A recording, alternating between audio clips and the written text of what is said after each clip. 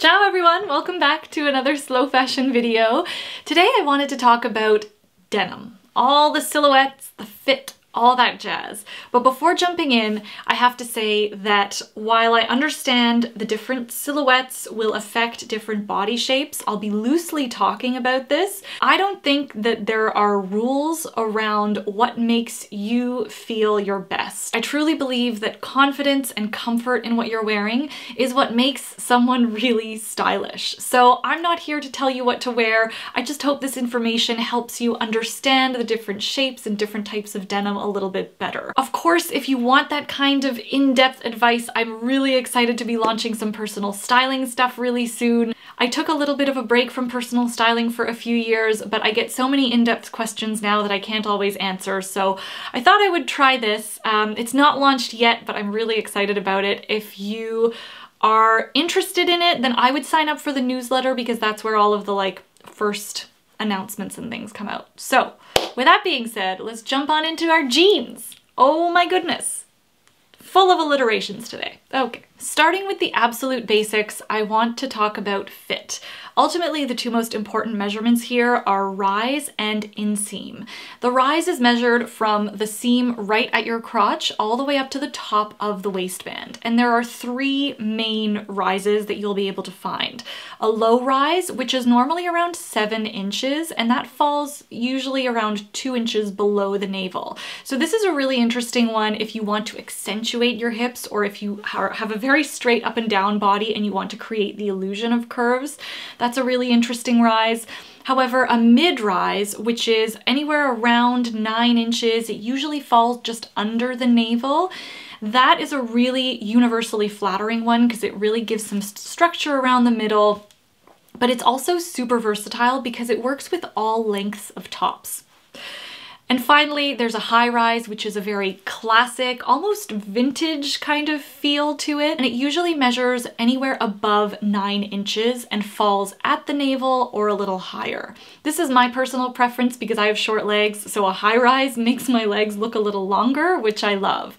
But ultimately, it's going to be totally dependent on you and your body, what you like to accentuate, and also what else is in your closet. The inseam is measured from the crotch all the way down to the inside bottom of the hem. The best way to find your perfect inseam is to take a pair of trousers or jeans, the construction is the same, so it doesn't matter which, and measure that seam along the inside, and you can take any denim that you like to get tailored so that it matches that inseam. I believe some silhouettes look better when they're left long and others do really well when they're a little bit shorter. And of course, it depends on your body too. So let's get to those silhouettes. I'm gonna start with this season's love affair with the straight leg. We have seen the straight leg denim come back into popularity, and it's essentially what it sounds like. It is fitted around the waist and falls straight from the hips. There's no flare. It's not to be confused with a wide leg. A straight leg is, I think, a very universally flattering denim because it's not so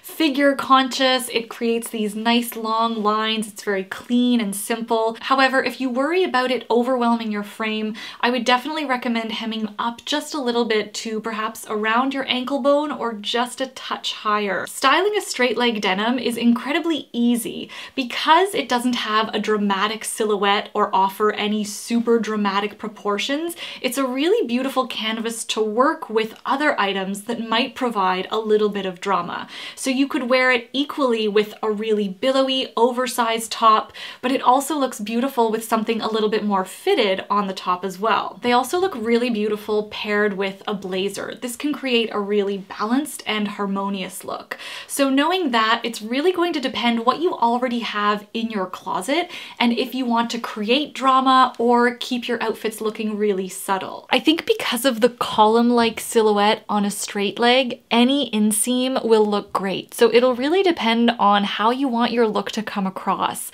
I find if you want a little bit of a break around the shoe, it can have a really nice, relaxed and effortless vibe, whereas if you do get it shortened a little bit to show off your footwear, it also looks really elegant and a little bit more polished. When it comes to the footwear, this is another really versatile silhouette because it looks equally good balanced with chunkier shoes like moto boots and sneakers, or you're going on the opposite end of balance with perhaps a strappy sandal or a more delicate shoe.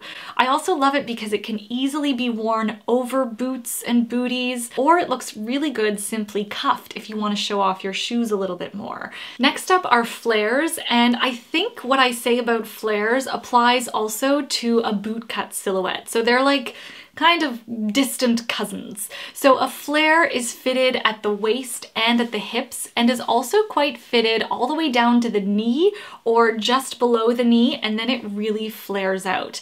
This is very similar to a boot cut, except the flare is a lot smaller and it's a lot more subtle. Flares and boot cuts have a lot of shape, so they can create shape for you if you don't have any, or they can balance out and accentuate if you want to do that with your body. So they really are kind of like the master of all things, depending on what it is you want to highlight.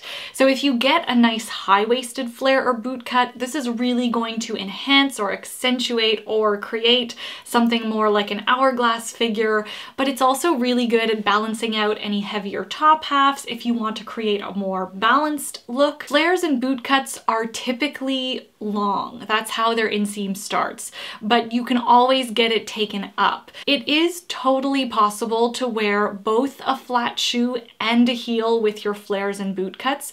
You're just going to have to be okay if when you wear a heel, the hem doesn't fall right to the ground. The beauty of this silhouette is that on top, again, you can choose to either create a lot of drama, a lot of flow, and go for a more bohemian feel with oversized or flowy tops. What I think makes these more bohemian and flowy looks work is if there's some sort of definition or detail around the top. So it doesn't have to be tucking your top in or tying it at the waist. It can be something as classic as a beautifully structured jacket or blazer, or if there's some sort of detail or structure around the top itself, or like an asymmetric hem. I think all of these things allow the eye to move over the outfit without being completely overwhelmed. And of course, if you want to accentuate the waist or your middle further, these look great with a belt or a knotted or tucked in shirt. Next up is my favorite, the wide leg. I think a wide leg trouser or denim looks so good. It almost comes across more as a trouser, so it's a little bit more dressy. A wide leg denim is fitted at the waist and then really drops straight down from the hips and flares out consistently from the top of the leg down.